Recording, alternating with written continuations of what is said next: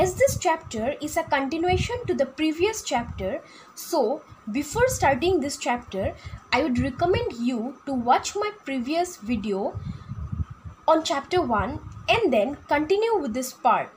The link of the chapter 1 is also available in the description below. Here in chapter 2, the end of bipolarity, we will see how the disintegration of USSR took place and its causes and its consequences.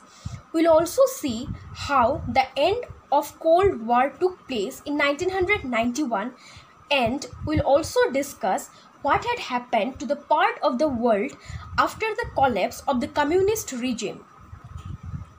First of all, let us discuss what is Soviet Union or USSR, that is Union of Soviet Socialist Republics.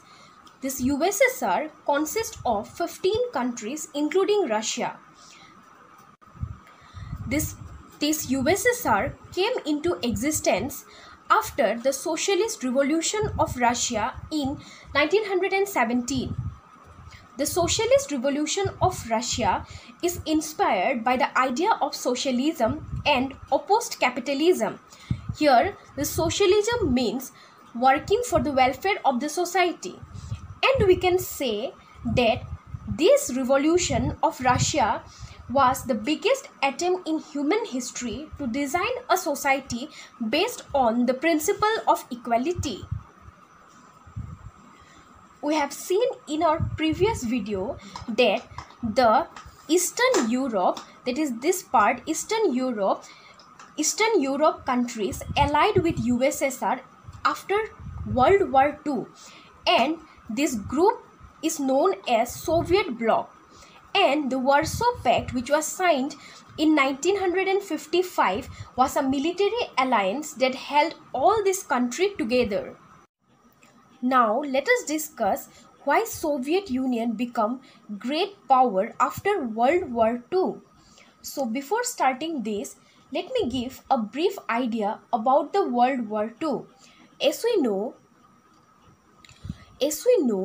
that in World War II, that is in 1945, this Allied forces defeated these Axis forces. The Allied forces comprising of USA, USSR, Britain and France were the winner, and they defeated them.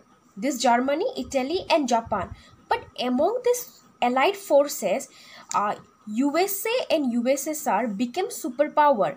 But what about Britain and France? Though Britain and France were the winner of the World War II, but they could not become superpower like USA and USSR, because during the World War II, this Britain and France had so much financial loss that they could not become as powerful as USA and USSR. And finally, only this USA and USSR emerged as two superpowers of the world. So between these two, now we'll discuss about why Soviet Union or USSR became superpower after the World War II. Because the economy of Soviet Union was so developed that they had very vast energy resources including oil, iron, steel and machinery production. They had high-class infrastructure and their transport system is well connected to all the remotest area of the countries.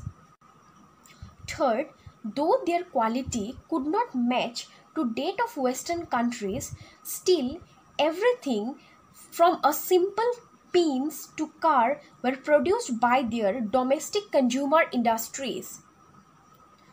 The government of Soviet Union also ensured the minimum standard of living for all the citizens, and government also provided subsidies for health, education, child care and many other welfare schemes.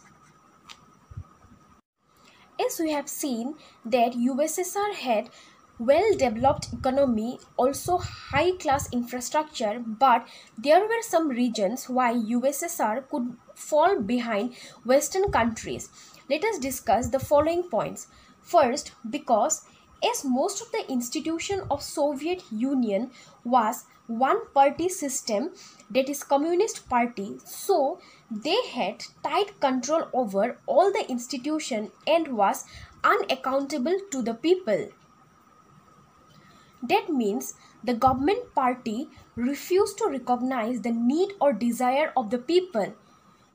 Due to lack of democracy in USSR, the people do not have their own individual rights and no freedom of speech because of their tight control.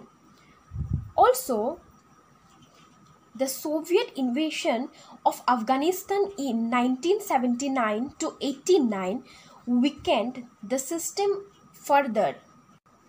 Soviet Union also lagged behind the Western countries because they could not fulfill the political, economic aspirations of the citizens. And the last point is that though USSR comprised of 15 countries, only Russia was dominating everything and the people from other regions felt neglected and suppressed. Mikhail Gorbachev and the disintegration of USSR. Mikhail Gorbachev became the General Secretary of Communist Party of USSR in 1985. But by the time Mikhail Gorbachev became General Secretary, the people of USSR were already facing many crises due to lack of food, unemployment, and many more. He then promised that he will bring changes in the system and in future he will make the system in such a way that it will work for the welfare of the people, and he made two following reforms. That is normalizing relation with the Western world and political reforms and democratization.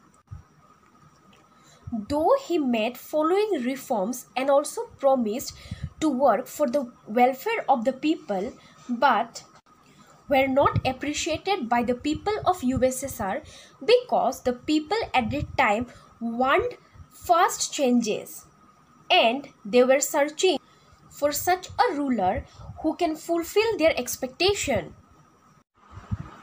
At the meantime, Boris Yeltsin, who was a Republican, emerged as a hero among the people and promised that he will create a new system which will match the living standard of the people. He also won the presidential election of Russia in 1991 and converted Soviet Union as Soviet republics. Though before 1990s he served as a Communist Party member, but later on, much of his life, he eventually came to believe in both democracy and free market reforms. And he also played a great role in the collapse of Soviet Union or USSR. So in the next part, we'll discuss why Soviet Union disintegrated and its consequences and the causes of disintegration. Thank you.